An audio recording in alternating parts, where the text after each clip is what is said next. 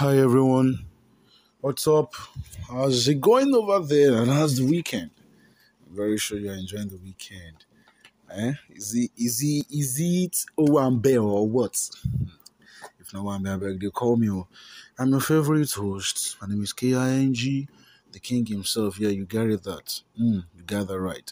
K to the I to the N to the G, the king himself, and I'm welcoming you again on board. If you know you're new on this channel, I beg you, please click on the notification bell so you won't want to miss out on any of our fresh updates, and do well to click on the subscription button. Yeah, I bet it with you. You don't want to miss out on any of our fresh updates. We have gist, repete, celebrity gist, football. Yeah, yesterday, Nigeria versus Ghana 0-0. That penalty. It is well though. My Ghanaian friends. Now don't bribe the referee. Alright, this is not about Super Eagles yet. This is about Mr. Ibu, that veteran actor, Nollywood actor. He said, I'm recuperating after being poisoned third time. Because why now? Why poisoning this man?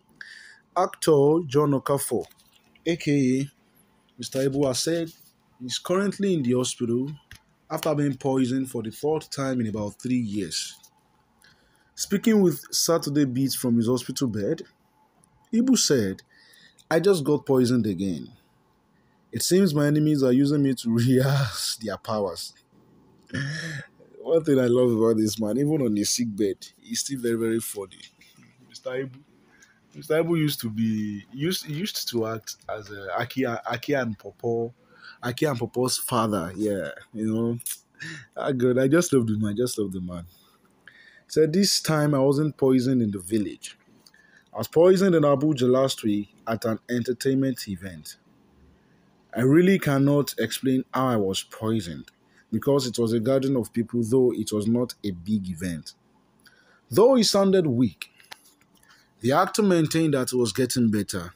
He said, I am recuperating, although I have never worked out nor driven since I got ill.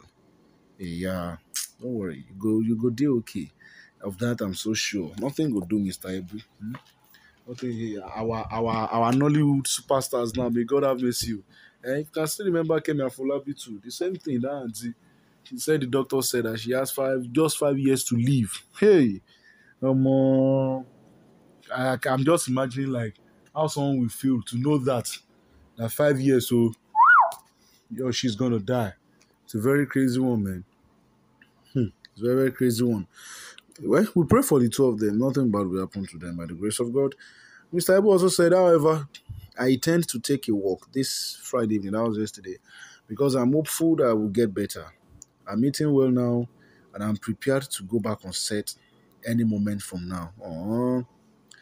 Mr. Ibu also bashed those soliciting for funds on his behalf without his consent. Yeah, I don't understand. Kemi Afolabi experienced the same thing too. Auntie Kemi. Some people started, scamming people. I don't know why some people will be so wicked that when we say, person down for person pain, you go, they use, they make money, or they use, they enjoy. That is very bad. Very, very bad. I repeat, very, very bad.